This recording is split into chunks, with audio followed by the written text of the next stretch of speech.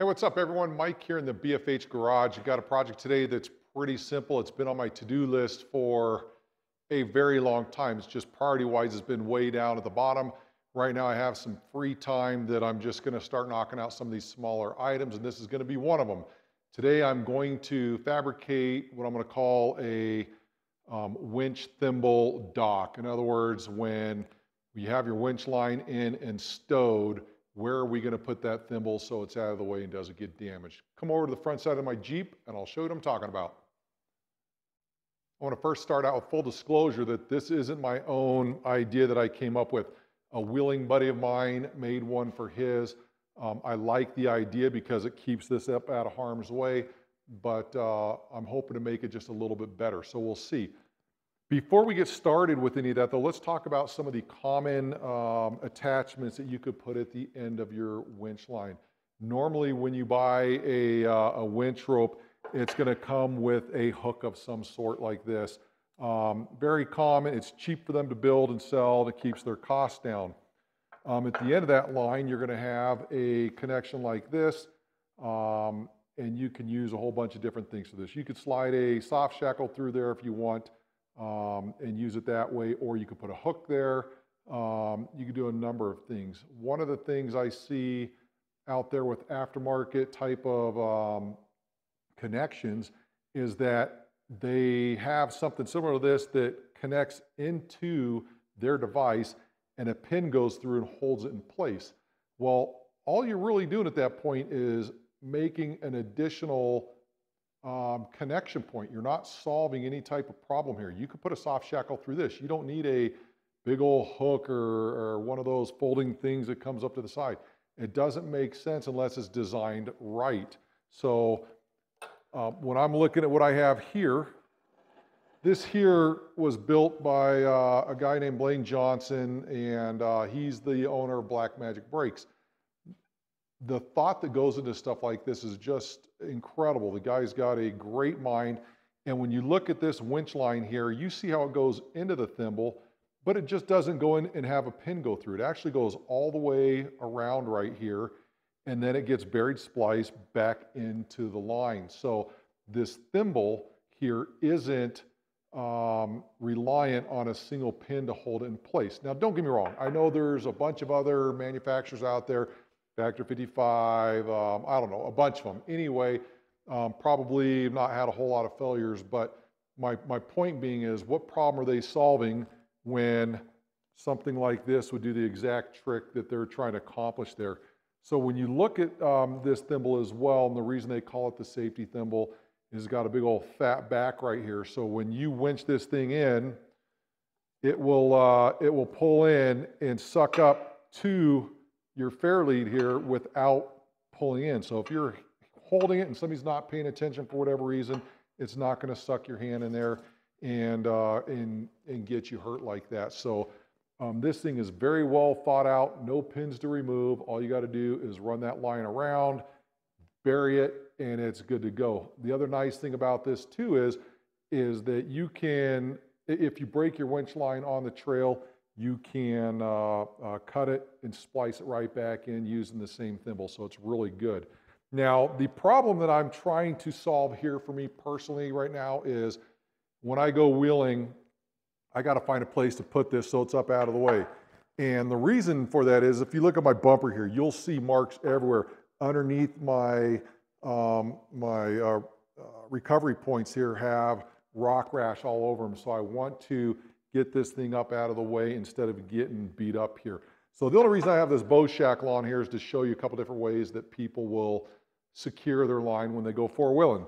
So for example, when we come back with the hook here, you'll see a lot of people, and this isn't the bolt that goes with it, I'm just using it for demonstration purposes only, but you'll see a lot of people, they'll bring their winch line in like this, they hook it to their bow shackle, it goes in, it secures like that. So yeah, it's not going anywhere. If they hold it tight, you might not even get a rattle. But the problem I really have with that is all of this right here is exposed to any type of rocks that I'm going to be crawling on. And as you can see by my bumper here, I do use rocks to gain leverage to get up some obstacles. It just happens sometimes. And so with a hook here, with anything else attached to a bow shackle like this, everything here is going to be subject to getting damaged by the rocks. First of all, not a fan of these hooks. Second of all, not a fan of bow shackles anymore since the soft shackles have come into favor. Those are awesome. So when you're looking at soft shackles, you know, this breaks, it's a lot less damage than that. So with that being said now, how am I going to secure this to where it's out of the way? So what I've come up with, again, not my original idea, but what I've come up with, and this here is just a simple prototype, is I wanted to make a device here that I can put on my bumper. I'll just weld it right in place. But anyway, this thimble will come over here, go over the top, and I can pulse my winch in. It'll get tight, it'll stay right there, but my thimble is out of harm's way, and my winch line will be out of harm's way as well. So if it's all sucked in like it should be, it'll be somewhere right about there, and it will sit there. I can bang a rock, that's not gonna get hurt. The only exposed part that I'm gonna have out there that I still need to pay attention to and check periodically is gonna be where the winch rope goes up and over my fair lead here to get there. That's the only exposed part. But when you look at my fair lead, I don't have rash up here on the top and sides like that. I have just a little bit right here on these bottom sides when I'm coming off of an obstacle. But over here is going to be the best option for me to keep that thimble out of harm's way, keep my rope out of harm's way, and still allow me to have easy access. Now, this thing doesn't have to be built you know, so strong that I'm expecting to do a pull off this. This is simply going to be a dock to where I put a little bit of tension on this and it wraps around this, holds in place. It doesn't move, it doesn't make noise, it doesn't rattle while I'm driving down the road. So that is what I'm looking to do today. I'm gonna make something similar to this. I'm gonna do a little bit differently than the way I did the prototype here. You'll see how that goes, and it'll just be a permanent fixture right here on the bumper. It's just gonna be a great spot to hold this safety thimble. And by the way, I'm gonna put the link for the Black Magic Brake safety thimble down in the description there if you're looking to buy one of those. If you're looking for other recovery gear, the Wizard recovery gear line is really, really good. You can get your winch ropes from there, and their prices, I'm telling you what, they will compete against anybody. The safety thimble, like I said, it goes around the outside, so you're actually using the thimble itself as part of the connection, and your rope isn't gonna be the weak point. They have other recovery gear there. They have those soft shackles over there. Take a look. Again, Wizard recovery gear at blackmagicbrakes.com. As you can see, this project's gonna be really easy. When you look at this thing right here, it is nothing more than a 3/4 inch pipe with a 1/4 inch reinforcement. I have a 3/16 of an inch retaining plate on top. And then on the inside of this, I welded this 1/2 inch pipe that will slide into this and make for more secure connection for that. Everything else, I beveled all my edges. So when I go to weld it, it will lay on that bumper really nice and be plenty strong. So the way this is gonna work, I mean, you can see there, you just have to figure out how tall you want it to sit off the deck. In this case here, I think I'm at 3 inches maybe. I'm just guessing right there looking at it. I'm gonna cut off a short section of this 1/2 inch pipe here. And for the top retainer part, what I'm gonna do is I'm gonna take the pipe, I'm gonna set it there. I'm gonna lay a weld bead on the inside so that way this top cap can slide into that pipe. I'm gonna grind this down, get all this top coat stuff off. That will slide inside of the 3/4 inch pipe right there. And the one thing you have to account for is the weld seam on the inside. So you may need to hammer that weld seam to get it, allow this to slide in there nice and easily. Then I'm gonna take the reinforcement, I'm gonna cut that.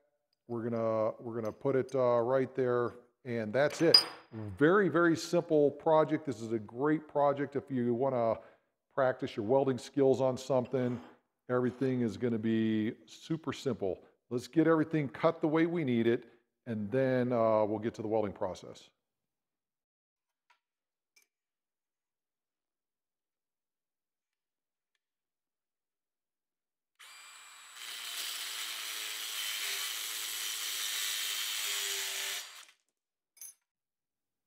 This is what we're looking for, something similar to that.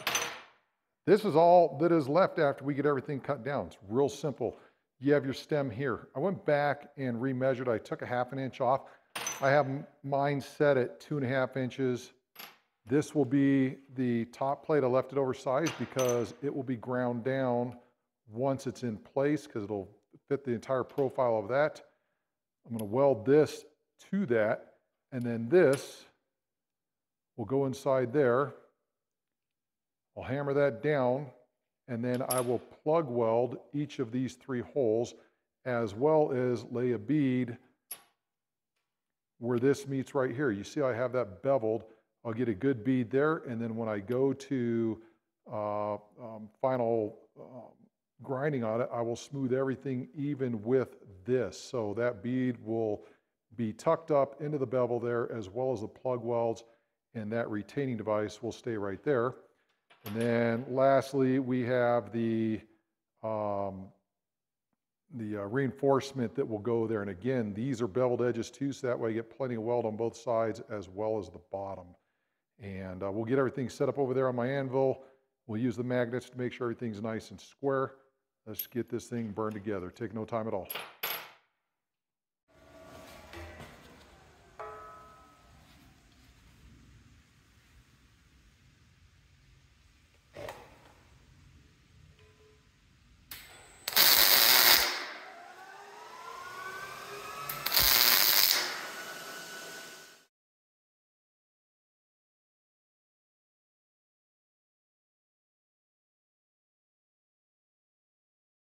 After a little bit of welding, we have our final product here. So this was the original prototype that I made, just something I slapped together. As I said before, I took some height off of that deck, and then you can profile it however you want. I made sure to smooth all of my edges, everything around here, because I don't want to tear up that thimble. I don't want sharp edges on that if I'm using a soft shackle or something like that. I don't want anything to create any issues with that. So this is my final product here. We'll put it over there, and we'll get it welded on. Let's go take a look. I have my bumper cleaned up, ready to go. And the way this is going to work is the reinforcement will go in line with the rope. So the safety thimble here is going to come over the top. It connects right through just like that. I want to make sure that I get my reinforcement spline lined up in direct line with where this winch rope is going to pull. And then as it gets snug, it's going to be about 1/4 inch from there, 1/4 inch from there, and it will just be out of harm's way and easy to use. If I want to use it, either go free spool or winch out, take it off, and I have it to use, and that will stay right there. I got it tacked in place. Let's do a couple test fits and see how that's going to go. So when you pull on this, it comes up, evens out there. Lines right up with the reinforcement spline there. And my clearance here is about 1/4 inch. 1/4 inch here, exactly where I want it. Time to burn it in.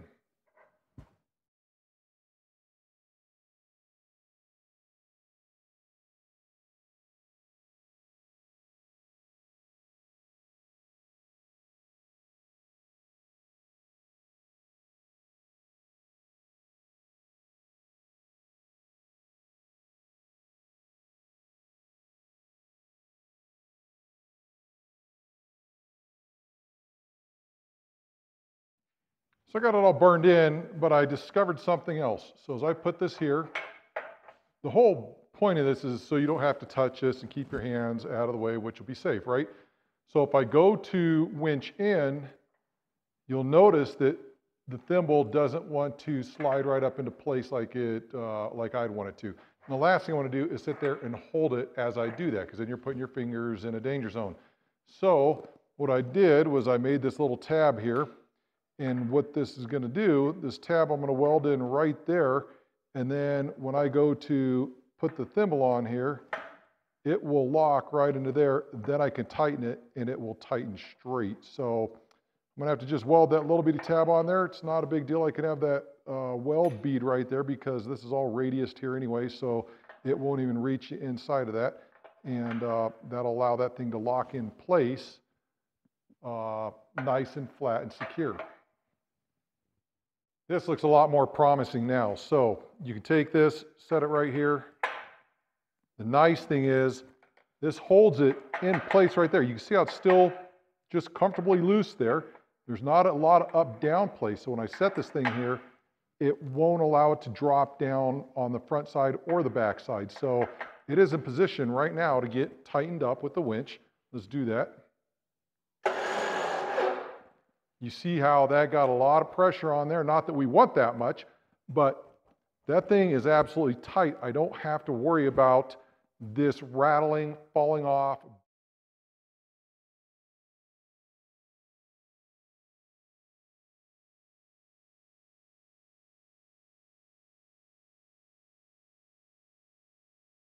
I don't know about you, but I think this thing turned out pretty darn slick.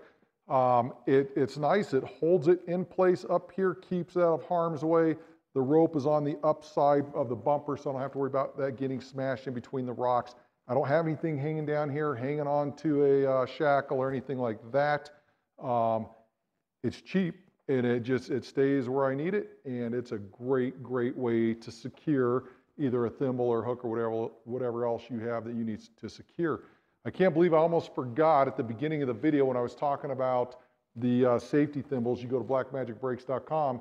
If you decide to get a thimble there and you don't have the capability to weld up your own little dock like I did there, he does make this fair lead on the front side that has a slot for the rope to go up, and the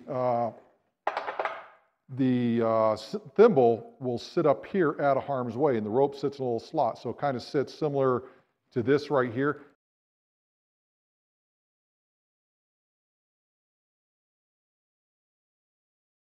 That is also a great option for getting your stuff up out of the way. In fact, if I had the money to spend on something like that, I'd probably buy that as well. But I just enjoy tinkering around in the garage, making things like this. This is really going to work good for my needs, and hope you enjoyed it.